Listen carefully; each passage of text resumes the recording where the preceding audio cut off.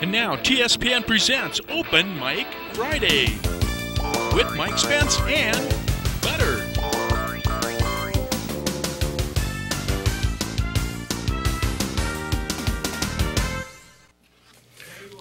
Welcome back, Open Mic Friday with Butter. I have to make sure I mention Butter because she's half the show. She'll be on for the Butter break. Welcome John Vail from the Animal Control Thank you, Mike. group here in Amador County Animal Control.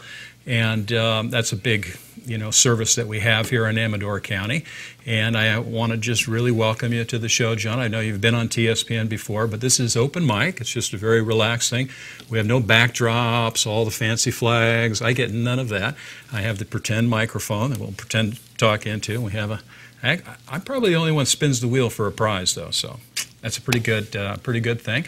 But our viewers have been able to gain information on Fridays about different agencies and organizations where we live here in Amador County. And one of the most important things, obviously, is animal control. We're in a very rural area, and you are the guy when it comes to animal control.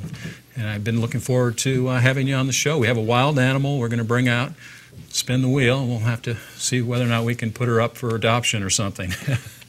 You have a lot of animals up there at the shelter. You guys do it all, a lot of animal control facilities. Some of them only are limited to doing, bringing the animals in, but you're a full service. We have one location, and it's a full service location? That's right. Yes, our shelter accepts any domestic animal from Amador County. The animal and the people turning them in have to be from Amador County. It is a county service, and so we never know from day to day what may be coming in. We obviously generally have dogs and cats, but we have had chinchillas and various kinds of birds and guinea pigs, rats, mice.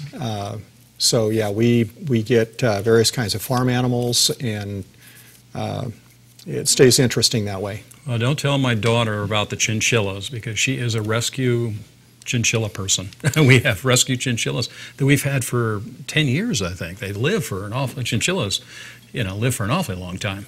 When you rescue an animal, you have no idea what their lifespan is and how to take care of them. It's been a great experience, but she's rescued chinchillas for quite a while. Well, she must be doing a good job on figuring out how to take care of them because it is pretty good lifespan. Yeah, she's done extremely well. We do have some pictures. I actually went up to Animal Control. I had never been to the facility before because I have kind of a soft heart for the animals. So I have never even been into a humane society or an animal control facility. And I went up just to take some pictures.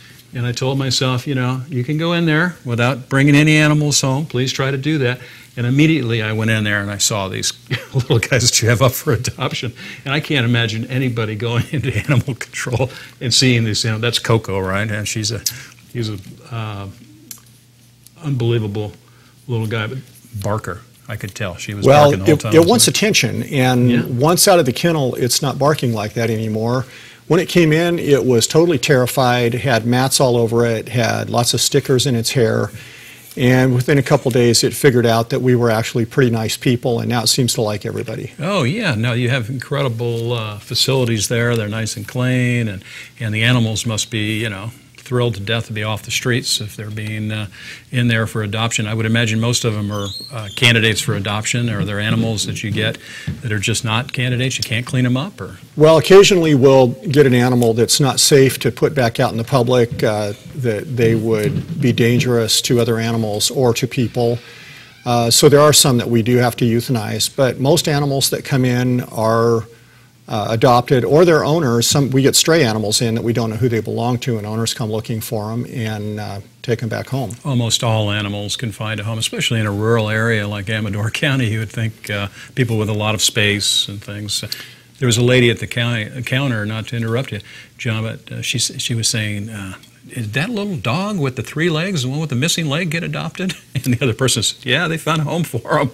So I think almost all the animals are finding homes, hopefully. Yes, well, fortunately, this community has been progressive, and people have spayed or neutered and limited reproduction, because at the rate that animals are capable of reproducing, shelters in large cities can just stay inundated with animals and not be able to find homes for all of them. but it's because of the community. The shelter can maybe take a little bit of credit in that, but it's mainly the community, because if the community were supplying us with unlimited numbers of animals, we would have the same problem, but just on a smaller scale. Right, and you do the vaccinations and all that type of thing, on a large scale, and you have a program that you brought some notes on in terms of locations throughout the county where you're doing different vaccinations. Why don't you tell us a little bit about that program, John? Well, during this time of year, we do low-cost rabies vaccine clinics each year, and we've already had our first one. We have 3 more scheduled between now and June. The next one's going to be at the Pine Grove Market on May the 22nd. They are all from 6 to 7 p.m. Following that, on June the 5th, there'll be one at Plymouth Park. And then on June the 19th, there'll be one at Howard Park in Ione. And local veterinarians participate with these. The rabies vaccination is only $6 at these clinics. And the idea is, if we can provide a convenient place at a low cost, that people shouldn't have an excuse to not vaccinate their animals for rabies. Rabies is always present in our community, in wildlife, in skunks and in bats mainly. And so when domestic animals have an unexpected interaction with those animals, they can be exposed to rabies. And so keeping them currently vaccinated is very important. It's always a concern. That's an important point, because I think that people think of rabies and they think, you always see those little signs on the post box that say, rabid fox in the area, but it's mainly skunks and bats that are the rabies carriers, not so much the fox and raccoon. And how does that work? Correct, it is. Skunks and bats are known as the reservoir for the disease. There's always rabies present in their population, although most of them are not affected at any time. In bats, it's probably substantially less than 1% that would test positive for rabies, but once they're out in the daytime, once they're down on the ground, once there's something wrong with them, then that risk increases tremendously, because you can't tell by looking what the disease may be or what the problem may be that's causing them to be down. And with skunks, the same thing. If they're out in the daytime, especially the middle part of the day, not acting normally, there's something wrong with them. It may be something else, but rabies is always a concern.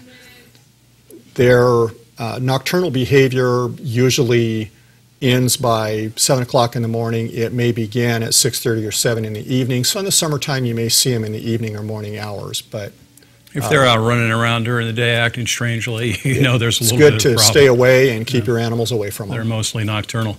Well, we're going to come back for the butter break. We have that wild animal I know you're dying to meet, and we want to make sure that we come back and talk more about the Amador County Animal Control Services here, and we want to mention APAL when we come back and do all that as well. And there are a bunch of events that are coming up this month, so we want to make sure everybody stays tuned. I think we have a few seconds left, but we have a lot more to talk about in the second half of our show, and the butter break is coming up, so please stay tuned for Butter and all the trouble she gets into.